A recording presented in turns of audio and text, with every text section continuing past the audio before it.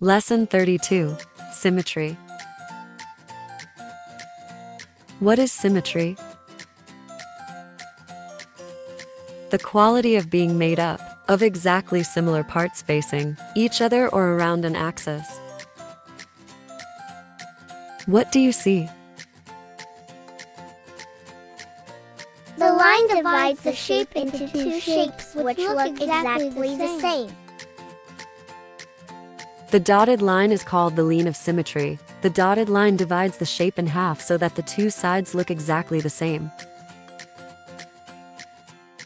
Draw the dotted line down the middle of each shape. What is this line called?